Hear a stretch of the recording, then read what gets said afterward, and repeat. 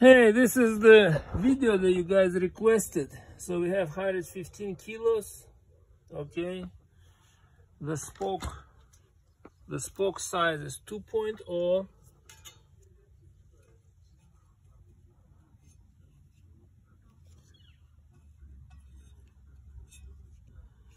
In the middle is 1.8. Okay. In your chart, at 115 kilos, it should be deflection of 3 millimeters, right? Look at this. Your tension meter. It's even less than 15. Look. All we get, 2.6. 2.5.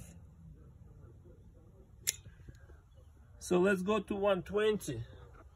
Let's go to 120 and see what's gonna be there. This chart, inaccurate chart, caused me to break a wheel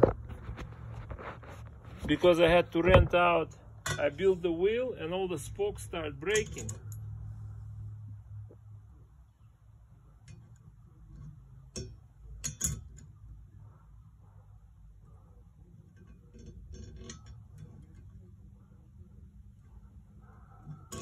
Okay.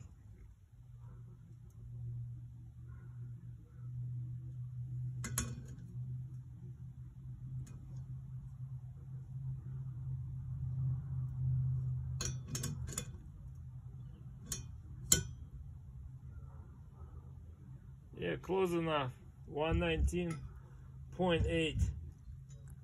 Okay, so that's 120 kilos right there on the scale. Okay. And for this spoke, 120 kilos should have a deflection of 3.1 millimeter, right? Look what this shows. 2.61.